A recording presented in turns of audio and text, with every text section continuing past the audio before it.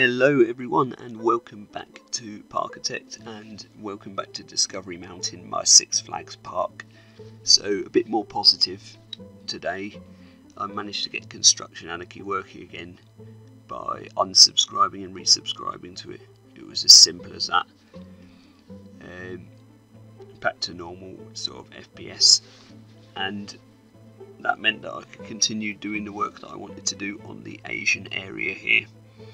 So my first thought was I decided I'm going to build a rapids ride underneath the log flume, because I want some sort of water ride running underneath it around the mountain. And after playing about a bit with a couple of different layouts, it really wasn't working out for me, so I decided to scrap that idea, and I ended up going for a log flume, which is exactly what Magic Mountain does with Ninja and a log flume underneath it. I originally didn't want to do that in this episode, in this part, basically because the last 2 or 3 parks that I've done, sandbox parks that I've done, have all had log flumes in, and I don't want to build the same things every time. But it was the only thing that fitted in nicely here, because obviously you can build it up and down the hill, whereas a rapids tends to be more flat. So yeah, this is what we ended up with the layout sort of going in and out of the ghost track and then under the ground for a bit as well. The layout only took about 5 minutes to complete, so that is basically it, like you can see there. Quite a long layout for a log flume, because obviously there was quite a lot of space that it needed to fill, but it gets some good interaction with the suspended coaster as well there. So yeah, all in all, that worked out pretty well. First thing I did then was just to add the rock work around the tunnel entrances, because the in-game tunnel entrances are hideous, so it's always good to cover them up when you can. And then we moved on to the foliage, I believe, and you'll notice as well that I deleted all the bright red trees. I had someone in the comments for the last episode where I was working on Ninja say the trees are a bit too bright, and looking back, to be honest, they are. So although we've kept a few of the pink sakura trees because they fit in well with the theme, but yeah, the bright red ones are gone now, and I do think it makes the area look a bit more realistic. I will say now, this theming is a lot heavier than what you'd actually see in a Six Flags park for the log flume station and what I put next to it, but I don't care. I wanted them in the park, so I put them in. Basically, I like doing my theming, and although we are going for realism as well here, I just think this looked too good, and I went for aesthetics over realism on this occasion. So yeah, the first thing I put in is some stepping stones, which was a bit of a random sort of idea, just using the border pieces just to give a little bit of detail to the hillside here and make it look a bit more interesting. I'm not sure if this is actually done anywhere in Asia in particular, but it just sort of fitted the theme in my head anyway. And then I sort of had to work out the queue for the log flume, because there wasn't really a lot of room here, so we end up with quite a short queue that literally just goes underground underneath the station and back out to the pathway. And that's when I start working on the station itself, and for this station I went for the Japanese tea house sort of idea. Well, it doesn't necessarily have to be Japanese, but any sort of tea house really. I just googled Japanese tea house, used the image off Google to copy it from, and did the best what I could with it with the in-game pieces. And all in all, I think the log flume station come out looking pretty good. It's definitely got that Asian feel to it that I was looking for, and it just sort of makes this top of the hillside look complete.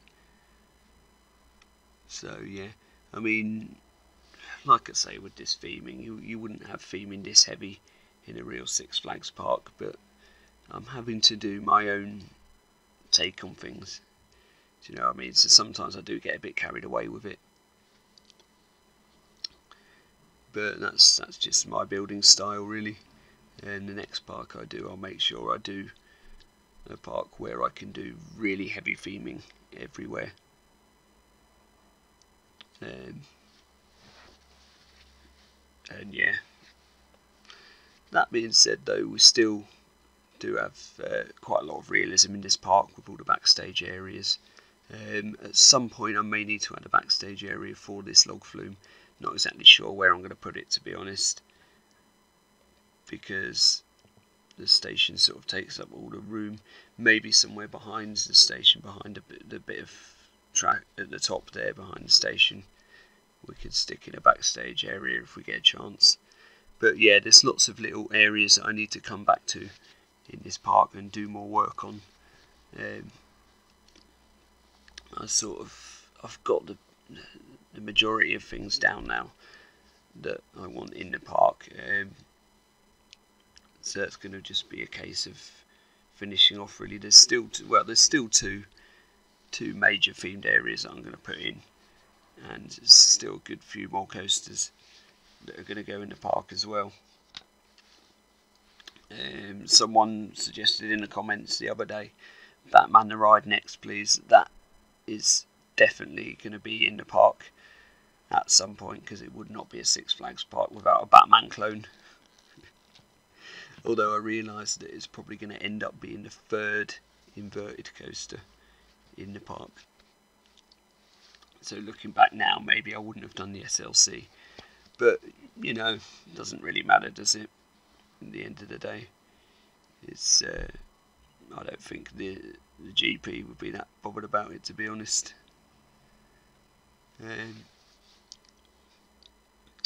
Yeah, so that, like you can see here, the station's coming together quite nicely, using the poles, I think, which are from the Pirate Pack maybe, and just the thin pillars to do the sort of, you know, tea house structure effect, and then just using some better shapes for the circular windows there in the corners.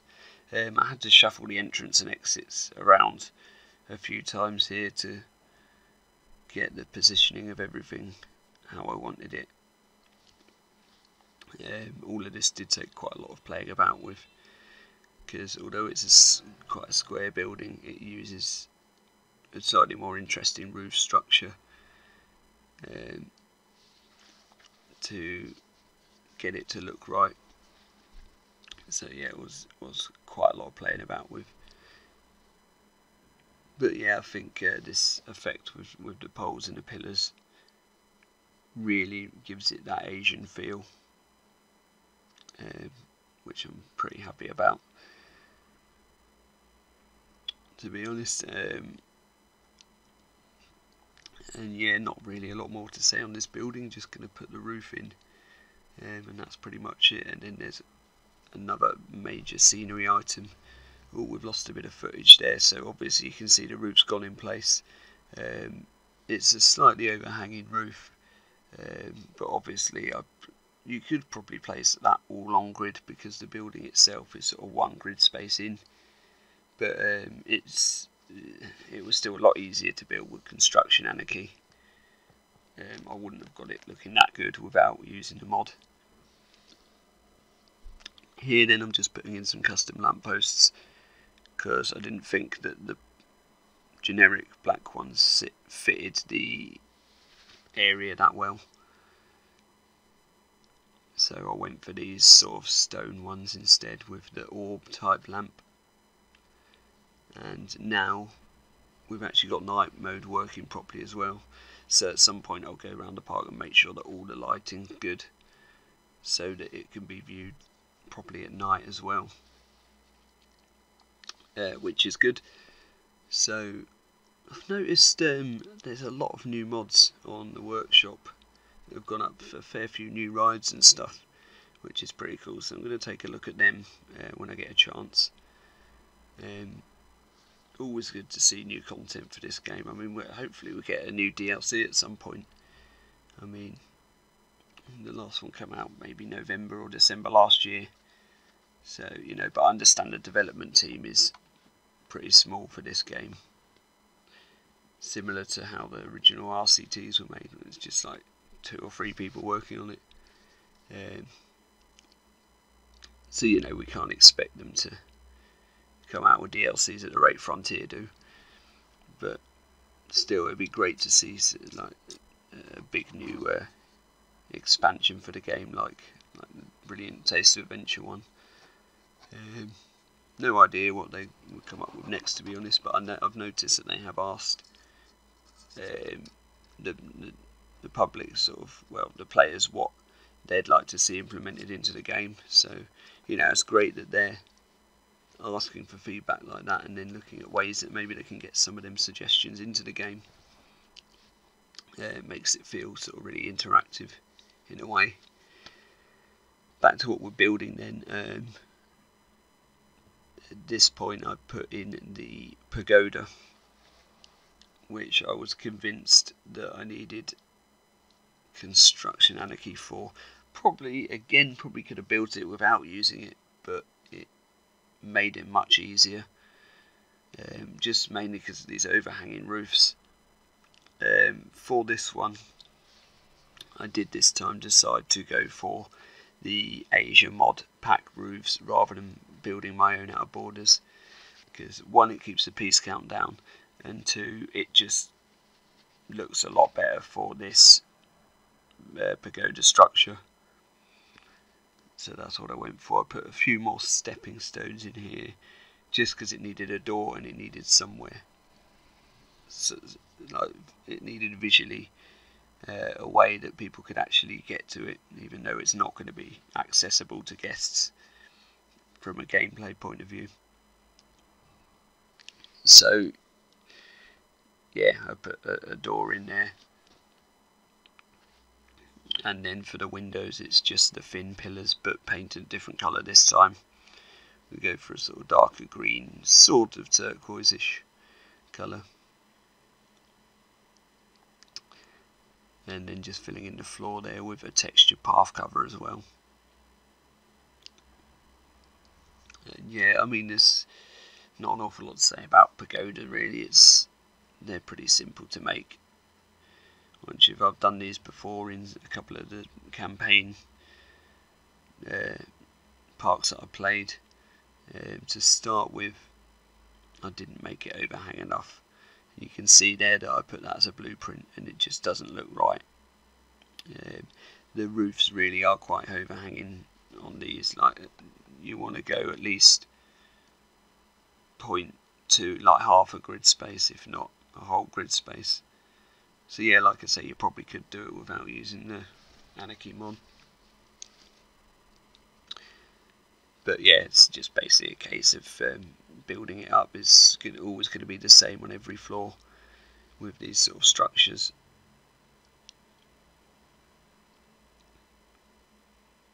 And yeah, all in all, I think it goes together really well with the rest of the theme. Like I say, it's way more expensive than what Six Flags would put in for a theming item into their parks, but I just had to build it. It was in my head and I had to put it in there. This is the heaviest themed area of the park. You know, none of the other areas have this much theming. This would be the bit that they put the money into. Do you know what I mean? If it was a real park. And yeah, it's definitely my favourite area of the park. It's been my favourite area to build, and it's got me inspired to finish off this park really. Like I say, there's 2 more themed areas to go. Won't give anything away, but you can sort of guess by me saying Batman the Ride will be going in soon.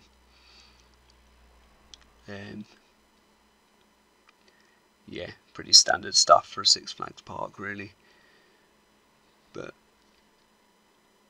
yeah, all in all, really successful building the game today. So that's pretty much it for this one. I'll show you a few shots of the log flume. We're not going to do it on ride because it's always a bit too long with these log flumes. I hope you've enjoyed watching this video, and I will see you in the next one. Thanks a lot. See you later.